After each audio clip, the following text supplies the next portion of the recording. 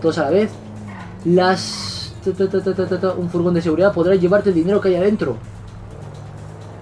¿En serio se puede coger el dinero de...? ¡Oh, un camión de seguridad!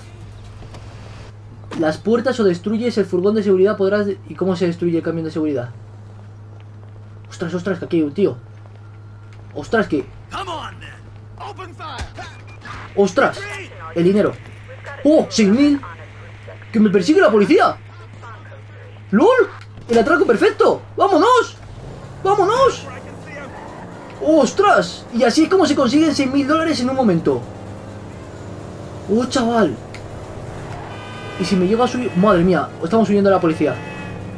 La primera persecución policial en mi canal. ¡Oh, cuidado, que ahora mismo no me ven! Me voy a meter al bosque.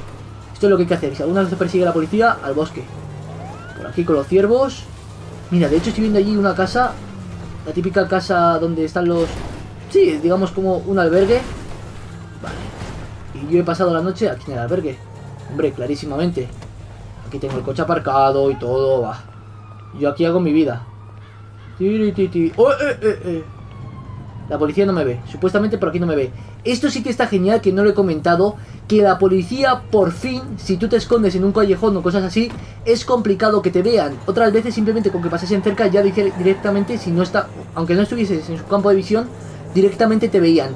En esta ocasión, en este GTA, está súper bien, porque es muy complicado que si te metes en un callejón o lo que sea, te localicen, a no ser que el policía justo pase por ahí. Entonces me encanta, de verdad que el juego está muy bien en ese aspecto. De hecho lo acabáis de ver ahora mismo.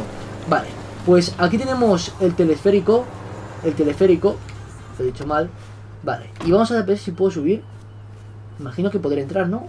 Vamos. A ver. Subamos. Madre mía, le pesa el culo a este hombre. Si deseas esperar llegará próximamente. Claro, deseo esperarlo, ¿cómo no? A ver, este hombre, ¿qué me dice? ¿Tú también estás esperando? Vamos a ser compañeros de teleférico. ¿Qué tal? Yo me llamo Vegeta. ¿Qué te pasa?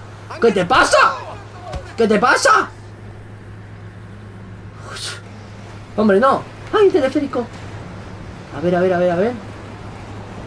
Oh, sí, señor. Vámonos. Dale. Dale. No puedo bailar aquí. Vale, para que se mueva ya, dale. Venga. Que quiero que se mueva el teleférico. ¿No se mueve esto o qué? ¿No? Ah, vale, 10 dólares. Ostras, pues está caro. Ah, mira, y si damos aquí cambiamos de vista. ¡Ay, qué bonito! Que se me va esto. Wow, qué vista de eso, ¿sabes? Aquí están moviendo los coches por debajo. Madre mía, qué cosas os enseño, ¿eh? No diréis que conmigo no veis cosas curiosas. A ver. Seguimos subiendo. Qué bonito el teleférico. Vas a subir hasta lo alto de la montaña. Y cogemos una moto y bajamos. Si es que hay una moto, imagino que sí, ¿no? Sería lo típico. Yo pondría una moto en lo alto. O tal vez una avioneta. Me gustaría ir al aeropuerto, pero todavía no sé dónde está. Tengo aquí el mapa. De hecho, tengo aquí el mapa en el juego. En la caja de esta. Pero no lo... qué bien huele. Oh, huele a nuevo, macho. Vale, subimos. Teleférico, seguimos subiendo. ¡Uy, mira ahí! Árboles. Y cosas. Y teleféricos. Subimos en el teleférico. Qué bonito todo. Qué hermosura. ¡Qué hermosura! No sé si es amor o si es pasión. Y bueno, y mientras os cuento la historia de mi vida. Yo era un hombre que antes era atracador. Bueno, esto no es spoiler porque técnicamente lo vais a ver al principio del juego. Este hombre, para que os situéis, vamos a ver. Franklin, que es el personaje que me cogí en el anterior gameplay, el hombre negro. Pues ese hombre, digamos que hace trapicheos y cosas por el estilo. Y este hombre que llevamos ahora mismo, que sería Michael, si no me equivoco en el nombre, digamos que era un antiguo ladrón que ahora pues hace sus cosillas, pero está como ya más tranquilo con su familia y con todo el dinero que ha ganado durante el tiempo que ha estado atracando bancos y cosas varias.